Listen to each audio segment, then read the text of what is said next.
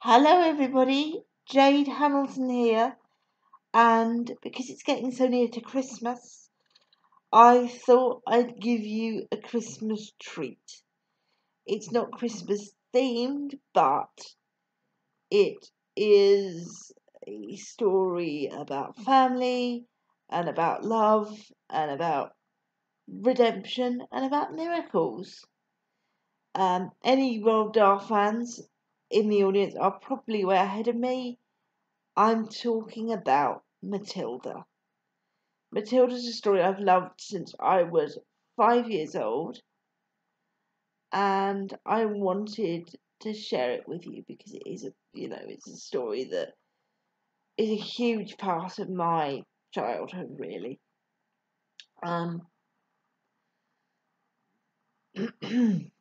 I've got my little Lucy Camille with me, who is in this beautiful M& Co romper that buttons at the back, and a little bib, bandana bib that says, "I really love you," because Lucy loves animals.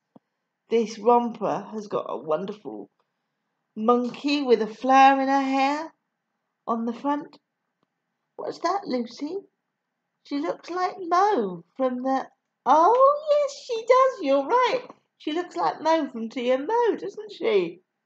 That's quite cool, isn't it? And Lucy has decided to pair this ensemble with her football boots because of reasons. She loves her footy boots, so I thought we'd pair them with those. Pair it with those, sorry. Now, grab a hot drink if you've got one, sit back, relax, and enjoy the story. As per all the videos where I read, I own absolutely nothing. All copyright goes to Roald Dahl, Quentin Blake, and Puffin. This is for enjoyment only. Righty ho. Let's start with chapter 1, which is called The Reader of Books. It's a funny thing about parents. Even when their own child is the most disgusting little blister you could ever imagine, they still think they're wonderful. Some parents go further. They become so blinded by adoration, they manage to convince themselves their quiet child has qualities of genius. Well, there's nothing very wrong with all this. It's the way of the world. It's only when the parents begin telling us about the brilliance of their own revolting offspring that we start shouting, "Bring us a basin, we're going to be sick."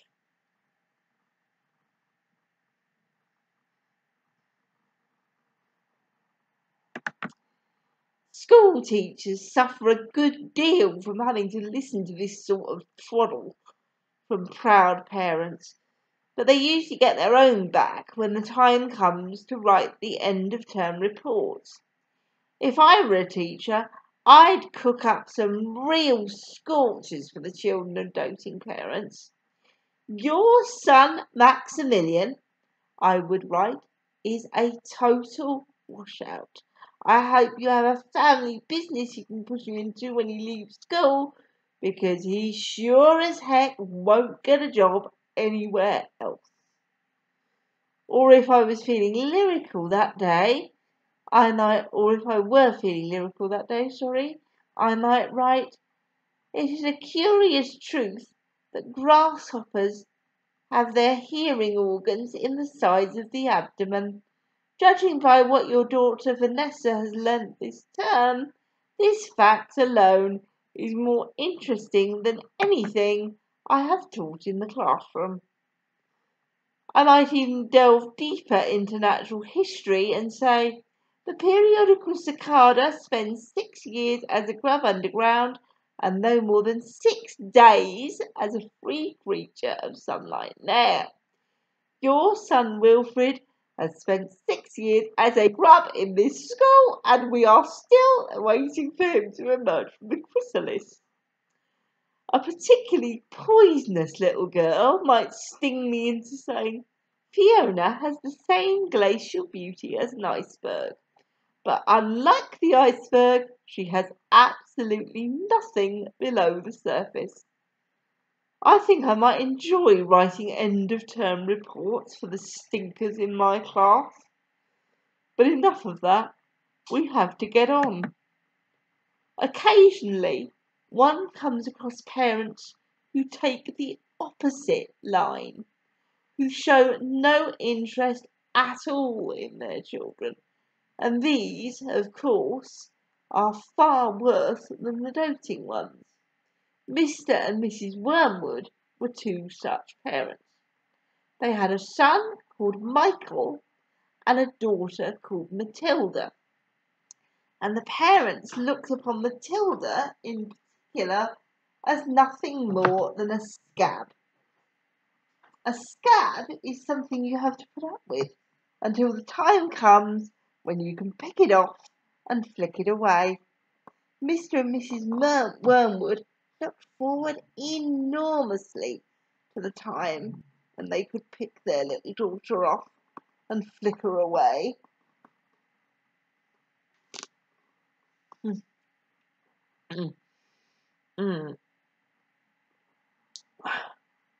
Excuse me, folks.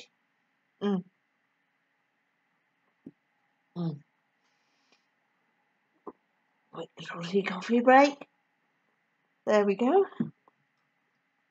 Preferably into the next county, or even further than that. It is bad enough when parents treat ordinary children as though they were scabs and bunions, but it becomes somehow a lot worse when the child in question is extraordinary. And by that I mean sensitive and brilliant. Matilda was both of these things, but above all, she was brilliant. Her mind was so nimble, and she was so quick to learn, that her ability should have been obvious even to the most half-witted of parents. But Mr. and Mrs. Wormwood were both so gormless and so wrapped up in their own silly little lives that they failed to notice anything unusual about their daughter.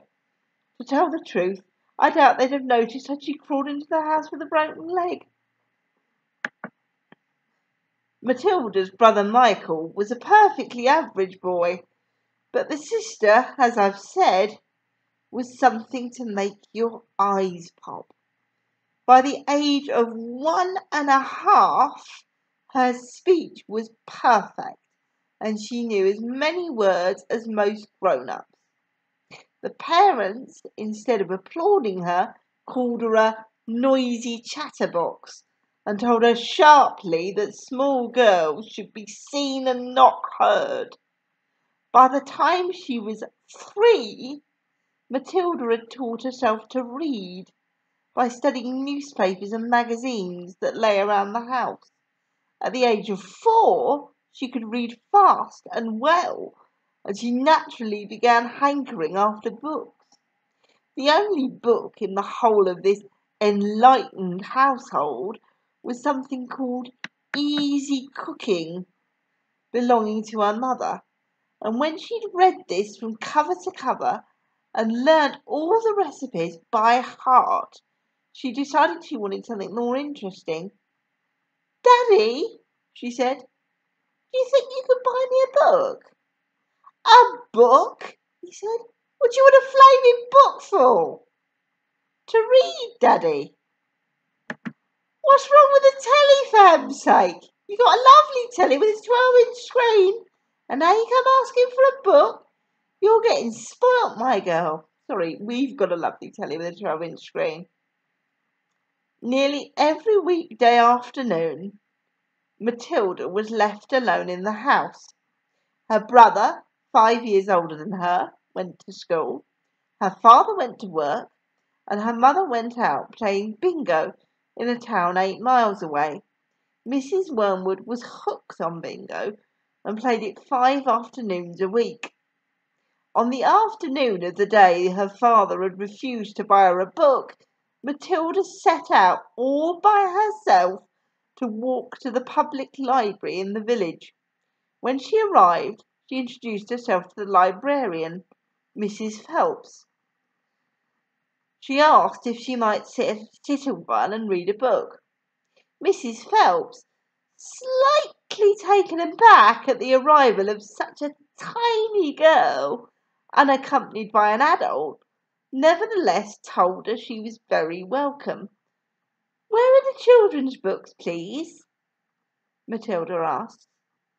They're over there on those lower shelves," Mrs. Phelps told her. "Would you like me to help you find a good one with lots of pictures in it?" "No, thank you," Matilda said. "I'm sure I can manage."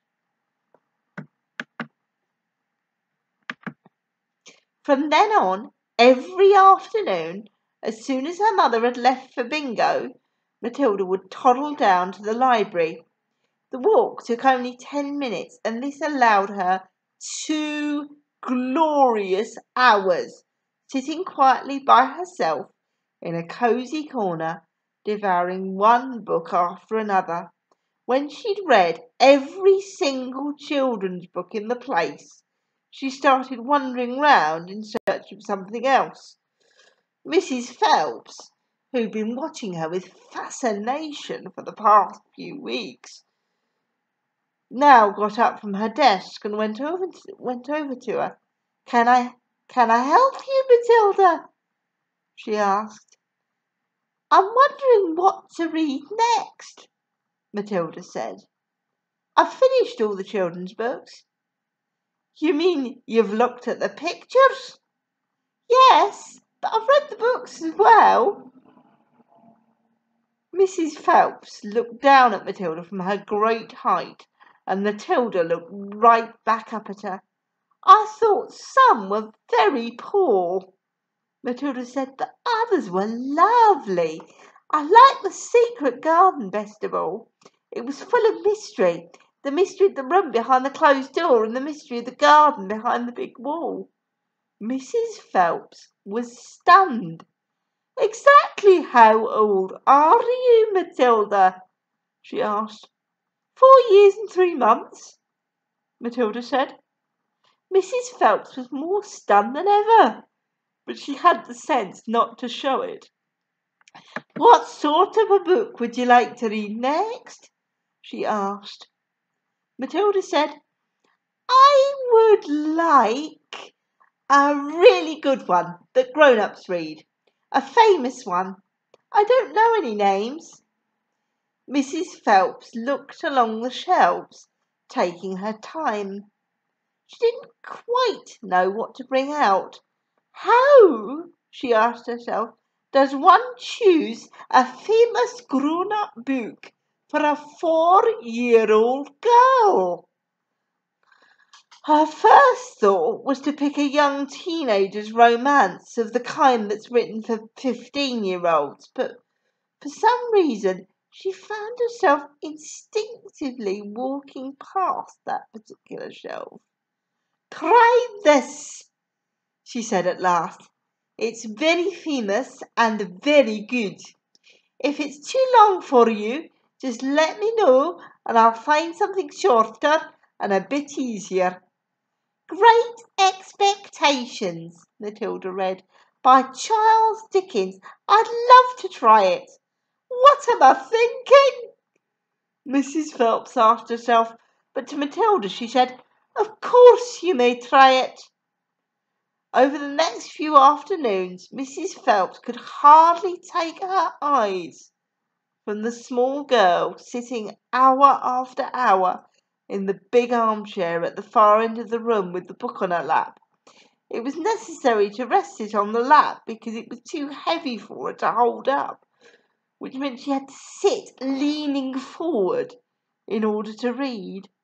And a strange sight it was, this tiny, dark-haired person sitting there with her feet nowhere near touching the floor, totally absorbed in the wonderful adventures of Pip and old Miss Havisham and her cobweb house, and by the spell of magic that Dickens, the great storyteller, had woven with his words. The only movement from the reader was the lifting of the hand every now and then to turn over a page, and Mrs. Phelps always felt sad when the time came for her to cross the floor and say, "It's 10 to 5, Matilda." During the first week of Matilda's visit, Mrs. Phelps had said to her, "Does your mother walk you down here every day and take you home?" "My mother goes to Aylesbury every afternoon to play bingo," Matilda had said. "She doesn't know I come here." "But that's surely not right," Mrs. Phelps said. "I think you'd better ask her."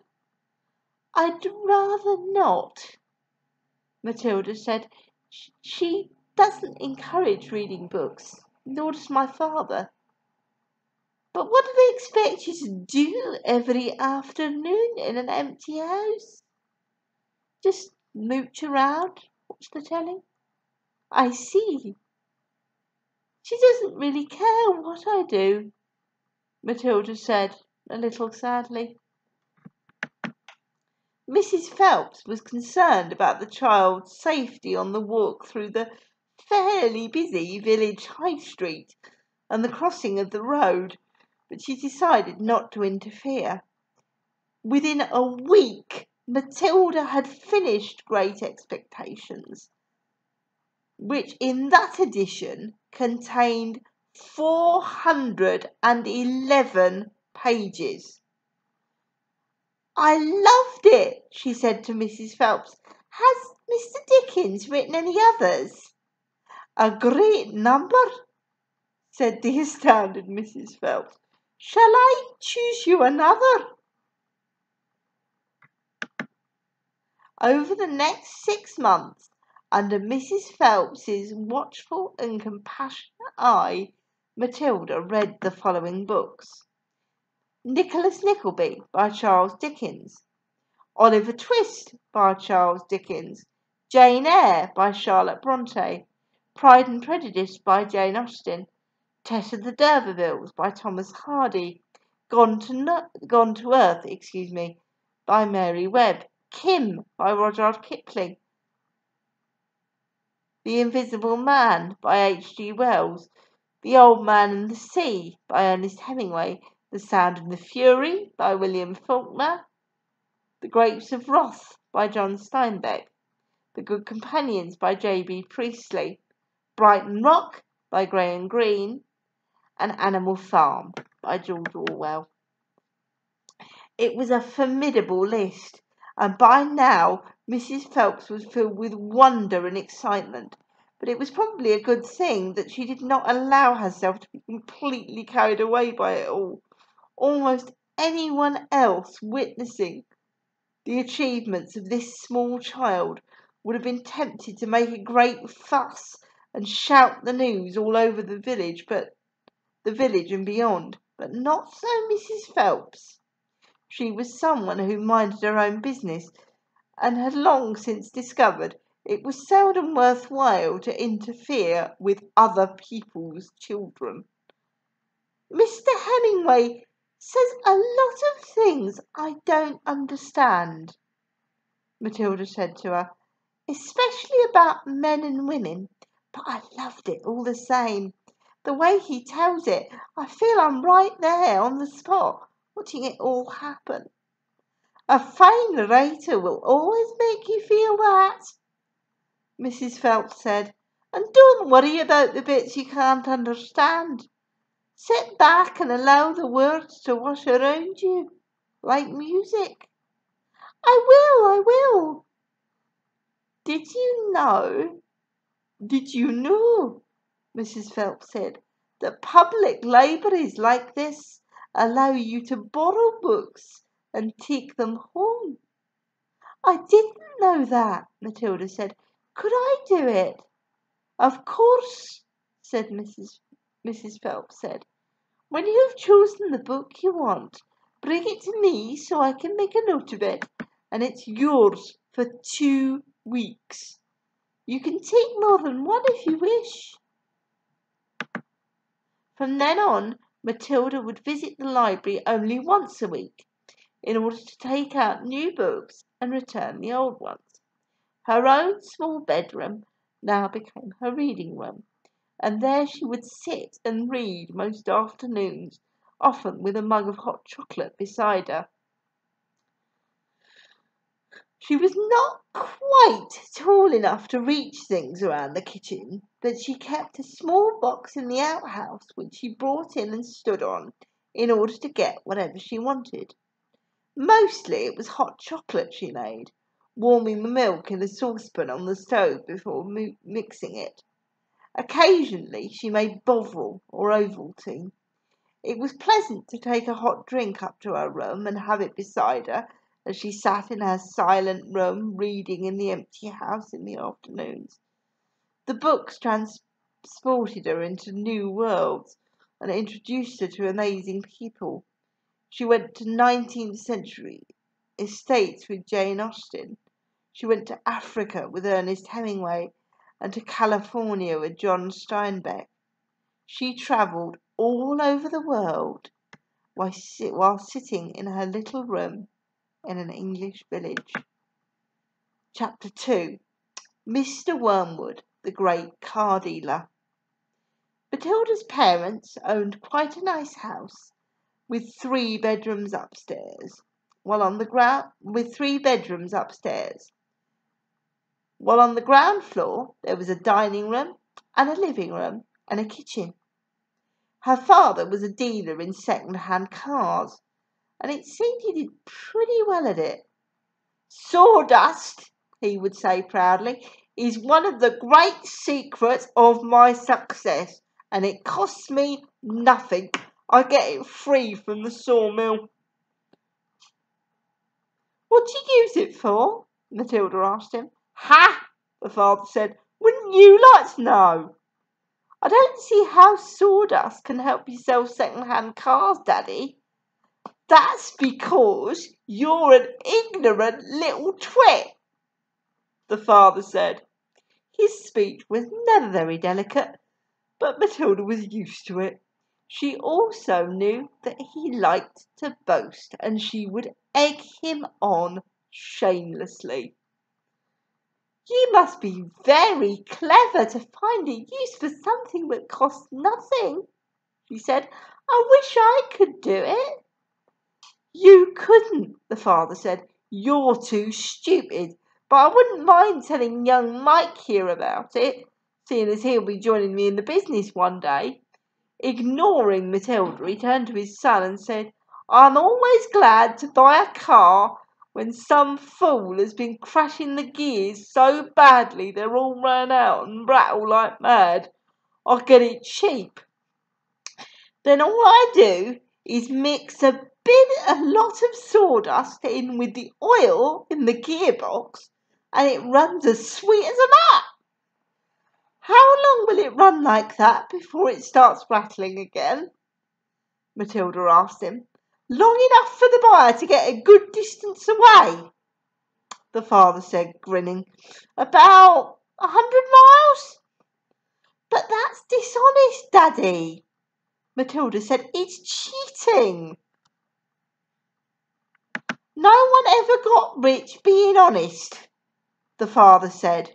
"Customers are there to be diddled."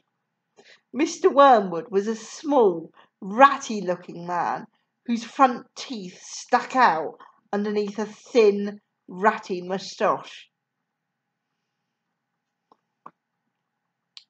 He liked to wear jackets with large, brightly coloured checks and sported ties that were usually yellow or pale green. Sorry, excuse me, I shouldn't talk in that mouthful. "Now take mileage, for instance," he went on. "Anyone who's buying a second-hand car, the first thing he wants to know is how many miles it's done, right?" "Right," the son said. "So I buy an old dump that's got about 150,000 miles on the clock. I get it cheap. But no one's going to buy it with a mileage like that, are they? And these days, you can't just take the speedometer out and fiddle the numbers back like you used to 10 years ago. They fixed it so it's impossible to tamper with it unless you're a ruddy watchmaker or something. So what do? I use my brains, laddie, that's what I do.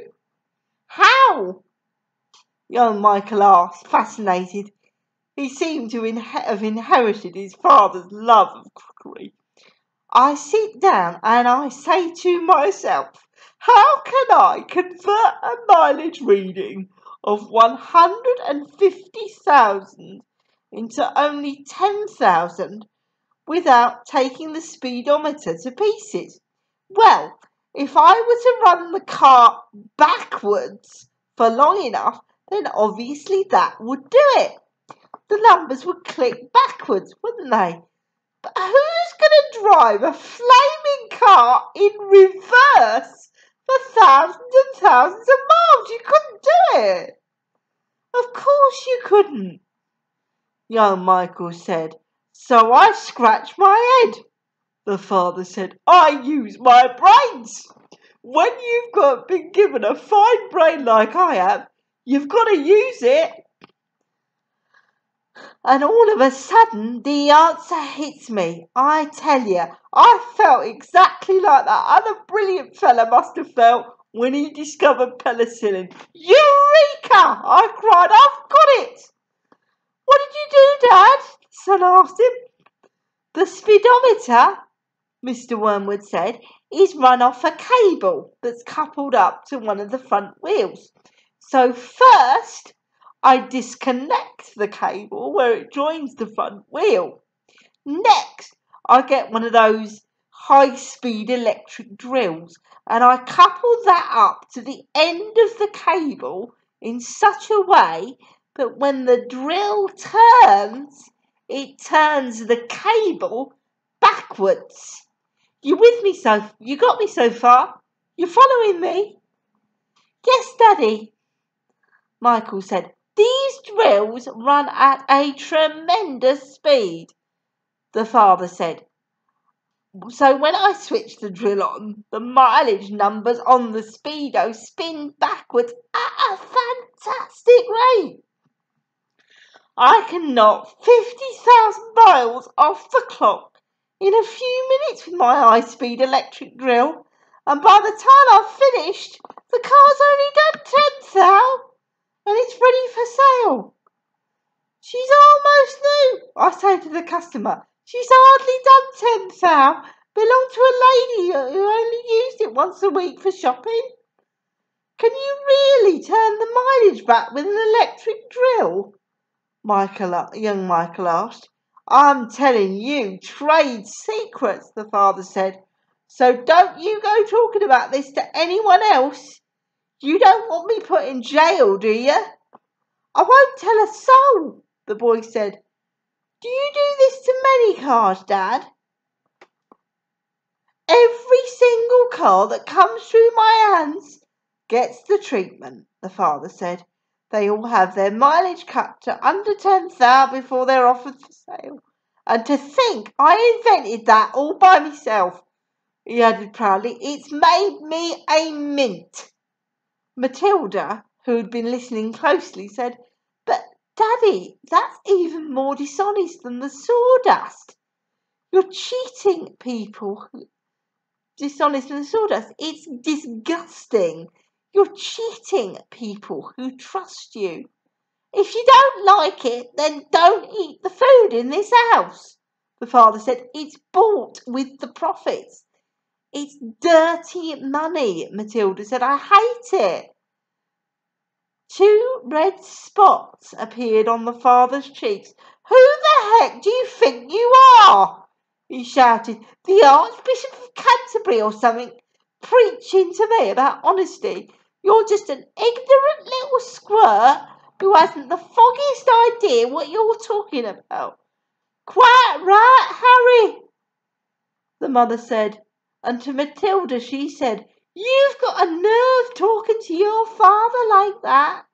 Now keep your nasty mouth shut so we can all watch this programme in peace.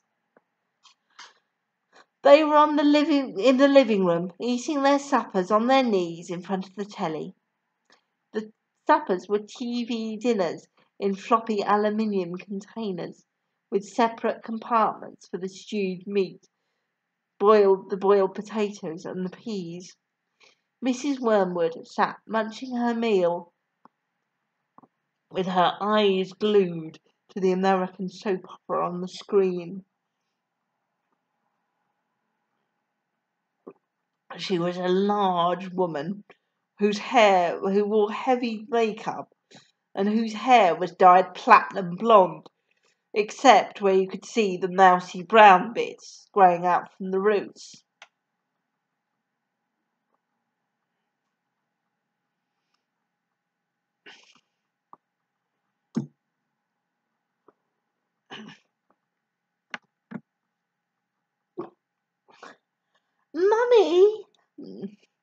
Mummy, Matilda said, would you mind if I ate my supper in the dining room so I could read my book?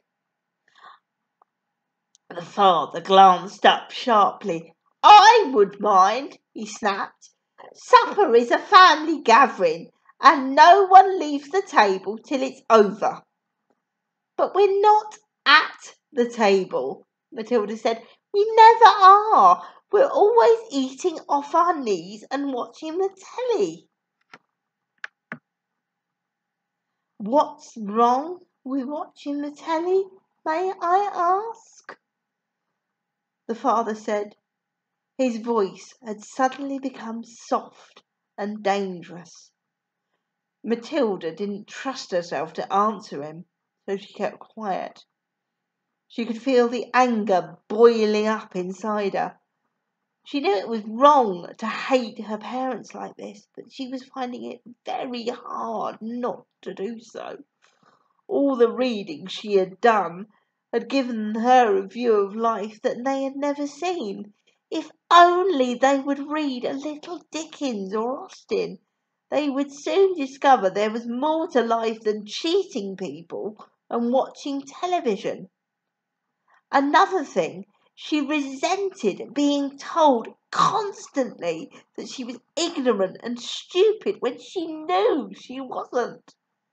The anger inside her went on boiling and boiling, and as she lay in bed that night, she made a decision. She decided that every time her father or her mother was beastly to her, she would get her own back in some way. A small victory or two would help her tolerate their nastiness and stop her from doing anything more drastic. You must remember that she was still hardly 5 years old, and it's not easy for somebody as small as that to score points against an all-powerful grown-up. Even so, she was determined to have a go. Her father, after what had happened in front of the telly that evening, was first on her list. Ooh.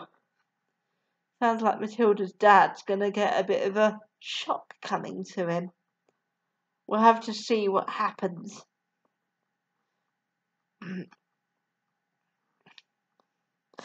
And on that note, that's it for now. Because I'm running short on time. I will continue this story over the next few days because I'm going to have it as a sort of a Christmas reading special. Thank you so much for watching, subscribing, commenting. It really makes my day when you do. And I will see you all again very, very soon. Can you wave, Lucy? Good girl. Cheerio, everybody. Bye-bye.